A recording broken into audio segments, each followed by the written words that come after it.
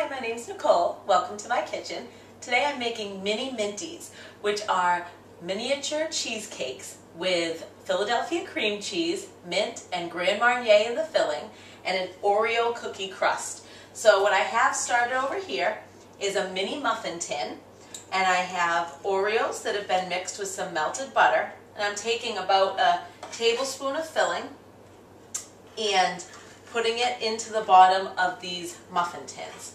And then these are going to go in the oven at 350 degrees just for 8 minutes to get them started. So I'm going to set my timer because I always forget. And you may be wondering why my Philadelphia cream cheese is on my stove. If you're like me, you never seem to pull your cream cheese or your butter out early enough for it to come up to room temperature. And if you do that, the best way to get it up to room temp is when you start to preheat the oven and you say, oh, I totally forgot about my cream cheese or my butter. You can take it out, put it on the oven while it's preheating, and by the time you're done, you'll have a nice room temperature cream cheese or butter to use in your mixer. So to make the filling, what we're going to start with is an 8-ounce package of Philadelphia cream cheese.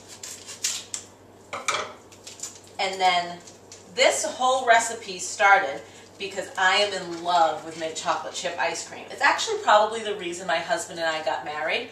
When we had first met, my grandfather passed away and I needed a break. So I went to my then boyfriend's house and we watched a movie, and he had bought me mint chocolate chip ice cream because he remembered that it was my favorite. So from my favorite ice cream comes my favorite mini cheesecake dessert, and my husband. So to this 8-ounce package of Philadelphia cream cheese, we're adding 2/3 of a cup of sugar, and then you're just going to cream that. While that's creaming, we're going to use real mint in this. So you're going to take a good handful of mint. It's going to come out to about 1/4 cup once you've got it chopped, and I'm just going to slice it into thin chiffons, and I'm going to keep an eye on my cream cheese and sugar. It looks like it's just about done.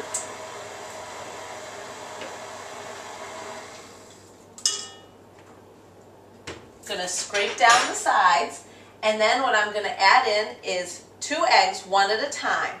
Now, I'm sure that there's some really great scientific reason why you add eggs in one at a time to cheesecakes and cake recipes, but I don't know what it is.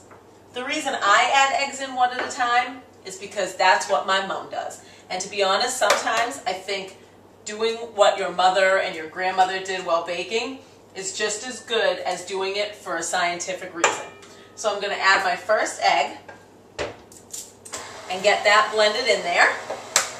And then I'm going to add my second one. And once these are well blended, we're going to add in 2 tablespoons of Grand Marnier. If you are a teetotaler or you just don't like to use alcohol in your baking, you can use 1 tablespoon of orange extract and 1 tablespoon of vanilla extract, and it'll have the same effect. So I'm going to scrape down my sides again to make sure I got all the cream cheese and sugar melded in with those eggs. And then I'm going to add in my 2 tablespoons of Grand Marnier, any other orange flavored liqueur also okay, and my 1/4 cup of freshly chopped mint. And it doesn't seem like a lot of mint for something called mini Minties, but a little bit of mint goes a very long way.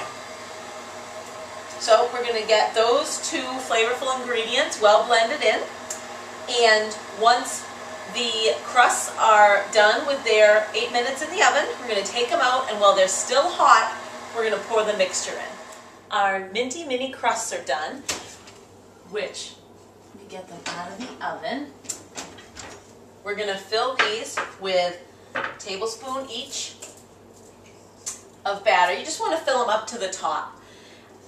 This batter makes enough for 24 mini Minties.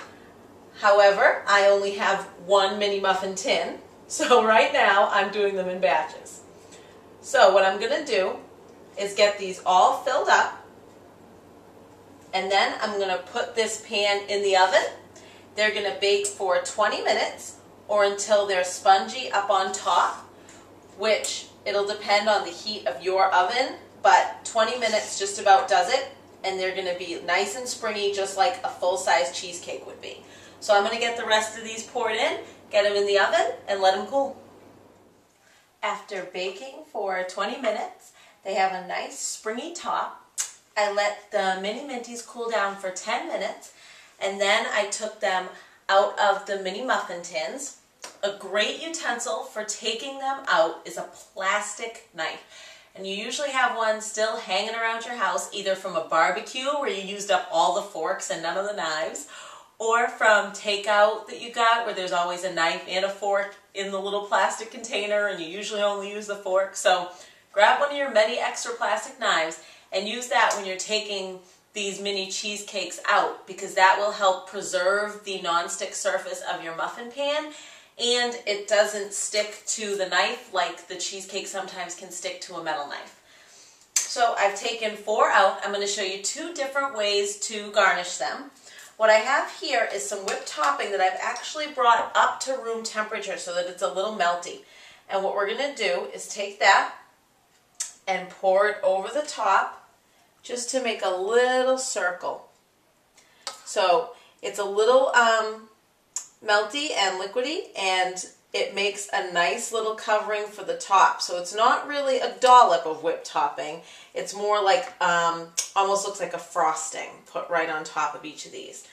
And if I was going to be making these for a dinner party as my finishing little mini dessert, I would do them with sprigs of mint. So I would just put a little bit of mint right on top of each one for a sort of more sophisticated look.